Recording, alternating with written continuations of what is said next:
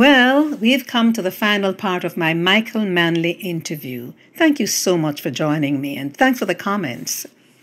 In this 7th part, Michael Manley continues speaking about politics, the 5 flights a day comment, communism.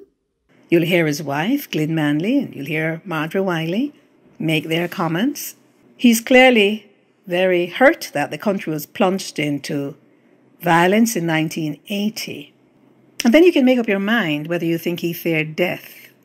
But how do you think he wanted to be remembered? Listen. You speak about Jamaica being plunged into violence and in 1980. Who engineered all of this? You know, everybody knows who started it.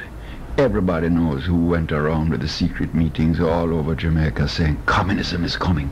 You know, I have heard of people in Miami to this day who will tell you they know there were 3,000 Cuban troops up in the Blue Mountains waiting to do what?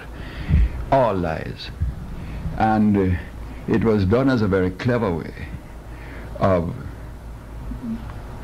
undermining a spirit that was being born in Jamaica, in which ordinary people, so-called masses people, were feeling an opportunity.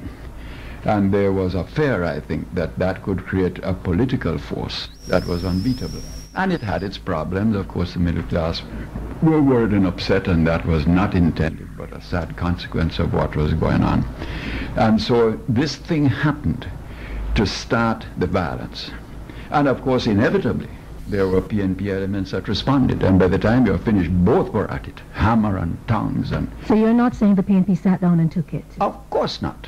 I lie. I do not lie about anything. And the fact is that in the end, there were elements in the PNP who were tough enough and strong enough to give as good as they were getting. But what's the price we paid? That you started a tradition of warfare, of violence, of communities to whom that became natural, and in the end on both sides, but it never needed to have happened. And we have paid, I feel we are paying a price to this day. It is perfectly true that since 1980 it stopped, when I really said to the PNP, no revenge. We are now the opposition. This is our chance to start it, and we're not going to, and we didn't. The record is there and clear. But meantime, things had been done to urban communities from which they have not fully recovered. Irreparable damage, you're saying. Although it is now more, you know, centered on cocaine and hard drug peddling and things of that sort, we're still paying the price for it. Well, just before we leave politics, a minute or so I'd like you to comment on a particular quotation of yours that many people remember, 5 flights a day. Any regrets having said that? I have to ask you. That's a good one, you know. I tell you. 5 flights a day. If there was one I could take back, that would have been one that I would take back. Because, you know, no matter what you mean, 2 things, that and the hilltop, the mountain top. You see, it was, well, I tell you, me was young and innocent. So you take you those know, by back. the mountain top, I didn't mean that you're going to get there by the same means. I meant we have our way and you have your way, but I hope our people will both meet at some point of their hopes and aspirations. But of course, immediately, he won't get there the same way as Fidel. But you know, I paid the price for it. 5 flights, I tell you. No, wait now. Take time. To me, what I was trying to say was that there's a group of people who want to get rich without paying their dues, without honesty, without hard work, etc., etc.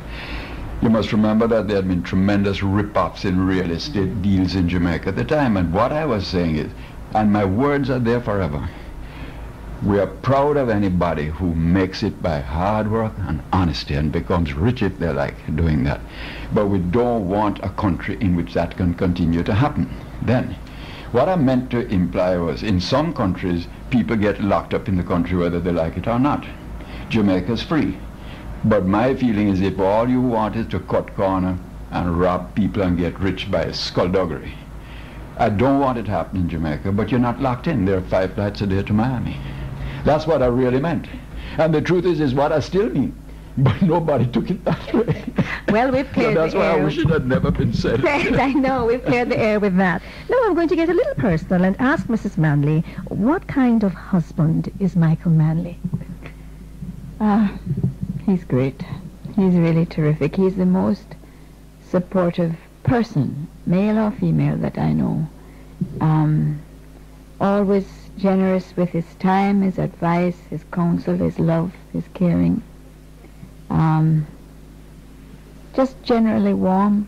We've developed a great happiness together, particularly up at our spot, which is Nyumbani. And between us, we've got a lovely family atmosphere. He's now had time to reconnect with his children, which his profession never allowed before. And I guess maybe you have to be our age to really and truly benefit from experience and the commitment that we have to a peaceful, quiet, close family life. It's really very special. He's great. Marjorie, you had something to ask of Miss. I think this is the right time. Yes, I am learning a script now. It's about the life of Alberta Hunter, and there's a line that she says, it takes a lot of age to be smart enough to live. Can you relate to that? Oh, that's profound. Who said that? Alberta Hunter. She's a blues singer. Yeah, yeah. That's profound. And you know, interesting is what is marvelous is that Glynne now has a life that is enormously creative with this work she does with the university, trying to raise funds from the private sector for university projects, which she does with enormous energy and now mounting success. So that's exciting to be involved supporting her in that. And also, you know, there's a secret I should let you into. She is the best editor of my writing in the world. Everything I write, she edits it. I didn't know that. She's a fine, tough editor, because she, unlike many other people, is not afraid of me. I am intense about the things I'm committed to and believe in. And if people say things that I, forgive me, but really think are patently nonsense, I don't just gently smile and say, ha ha.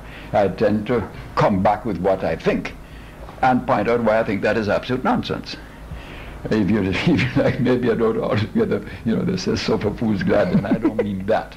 But, you know, sometimes people talk so carelessly about things, and I resent it. And, you know, I will speak out with intensity. Rumor has it that you're in retirement, but rumor also has it that you're doing so much work now that you really need to retire 20 years from now. What are you actually doing? I'm get the chance to retire 20 years from now. What do you do now? What am I not doing now? Let me think, what am I doing? I'm the consultant who is trying to establish employee share ownership throughout Jamaica, which is an old passion of mine. I had a very exciting time, really being the person who put together the Association of Caribbean States the first time, and then its first economic summit. I love doing that. I love it when, you know, these days universities get me to go like for a week and take classes and teach as well as lecture into the public and the private. Like, you know, I had a marvelous time the other day. I was asked by a group of baseball players at Illinois Wesleyan University to explain cricket. Yes. And they thought I was going to do a lecture, and I said, no, put me in the gym with a blackboard. And I happen to know baseball almost as well as I know cricket. And I was able to take them through the difference in the dynamics of the games. And at the end of it, they're going to form a cricket club. Well, more power to them. More power to them. So you're doing a lot of touring and traveling and lecturing. Which I enjoy immensely. How does Michael Manley relax? With Glynne up at Nyumbani. With Glynne at Nyumbani. That we both love gardening. And I think we've created an almost magical garden. We have quite a big little art collection up there, because we both love art. And, you know, the Jamaican painting we're now sort of 3 high on the walls. Every time we go to an exhibition, we just fall in love with something, and we buy it. And so you should sit there with all the paintings. And then there's the music. And I have a really cutting-edge stereo set, you know. I've always heard of that. I've always heard of that. With the music and the garden and the painting, and, you know, it's just marvelous. Now, 3 questions are coming, and I just want you to answer them as briefly as you can. Do you have any single fear? And if so, what is it? Fear. Well, I suppose like all people, one's afraid of violence. You fight the fear of violence in yourself. Though, as a political and union person, you have to learn to deal with that and never run away from it. I would not say that I look forward to death. Let me put it as bluntly as I can. And these days, I don't know what else, really. Do you have any regrets? Oh, yeah. Everybody has regrets. Any one regret you'd like to share? Well, from one point of view, I wish I had had a more complete understanding of certain aspects of economic development. I'm always in trouble because all Jamaican politicians have made crashing errors in economic management. I seem to be the only one that ever admits it. And I admit it freely because it is true. I made mistakes that were born of not being aware of how rapidly economic problems were changing in the world. And I made mistakes. I think they were honest mistakes. They weren't willful mistakes. But I watch everybody else making crashing errors and people judging them as masters of this because they say they are masters of it. And when I look at their efforts at economic management, I have to laugh. What are your hopes? But nobody seems to say so. What are your hopes now? Is there one single hope that you'd like to share with us, either for yourself or this nation? Well, for myself, really it is family. That all the kids are doing well right now, and I'd love them all to become happy, engaged, creative people. I don't want any of them to get into politics, but I'd never stand in their way if they wanted to. But I wouldn't like that for them. But to be happy and creative and all that, not successful, creative, that I think would be just quite wonderful. And it's happening. For Jamaica, that Jamaica could find a way to finally achieve the balance between successful economic development and social justice and transformation. All the time we have either had marginal success with the economy, some success with social development, some success with social transformation. But so far we have not really put the two together at the same time. The day we do that, when you think of what a vastly talented country this is, hugely talented in the arts, in literature, in sport, in professions, some of its business people are brilliant, a brilliant trade union movement.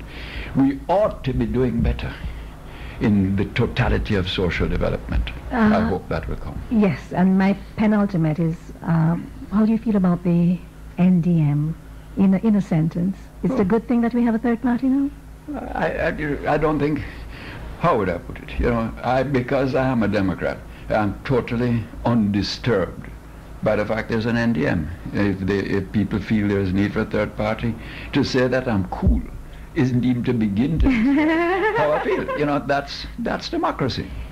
Good, I would think that it could have a good effect for this reason, that I think that political systems need something that almost provokes renewal, provokes looking at yourself again. And if the fact that the NDM is there can force the older parties and itself as a new party to bring fresh thinking to political process, that is pure gain. Mr. Manley, it's been an absolute pleasure. The final question is, how would you like to be remembered when all of this is gone? Well, I can only say what flashes into my mind, sure, insofar as one could. I think I would like to be remembered as somebody who cared enough to try.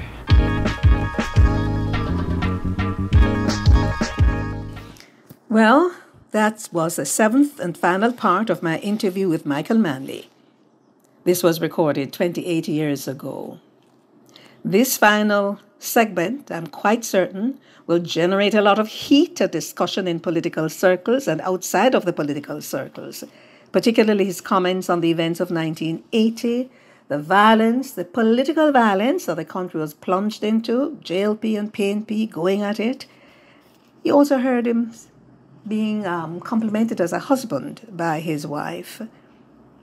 And among other things, he shared with you how he would like to be remembered. Simply put, someone who cared enough to try. Thank you so much for taking this journey with me. Again, I want to thank Mrs. Glynne Manley, the Gleaner Company, Sarah Manley, and Granville Valentine of the NWU for providing photographs. And thanks to Dadrian HoSang of Creative Sounds for helping me put this together. Well, there are many more interviews like this that I did, so perhaps I'll have more coming at you. This is Faye Ellington. Walk good, tell them other one how to do.